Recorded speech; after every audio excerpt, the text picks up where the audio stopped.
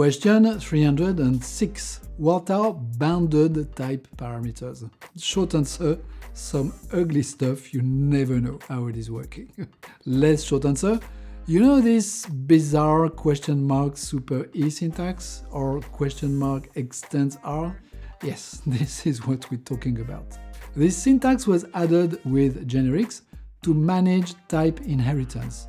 On the one hand, we need it, and on the other hand, we never know what to put and end up trying stuff until the compiler is happy. So, in a nutshell, question mark super T represents all the types that are supertypes of T.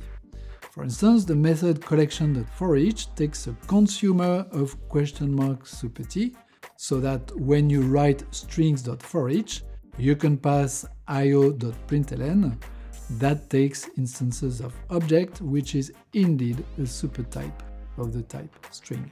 On the other hand, stream.map takes a function that returns question marks extends R and produces a stream of R, meaning that this function can return any subtype of R so that it can be cast into R. One piece of advice, if you're struggling with all this, you can check the signatures of the method of the stream interface. There are plenty of examples that will help you understand all that. One last word, this is probably the most tricky part of generics.